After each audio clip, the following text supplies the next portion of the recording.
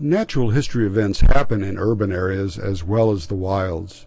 Driving down Baltimore Drive in La Mesa, Ron, a friend of mine, noticed a beehive in a liquid amber tree next to the sidewalk. We went there to inspect the hive, and Bill Howell, the Naturesway naturalist, met us there to videograph and photograph this interesting nature event.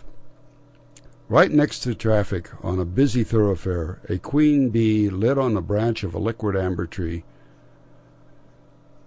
Her working sisters have built a large hive that is open and exposed. We three had never seen such an exposed hive. We were there early in the morning, and you can see the beginning of movement by the bees as they warm up. Remember that bees and all other insects are cold-blooded. What is fascinating is the shape of the honeycomb wax. We hope to monitor the queen and her brood for some time to come.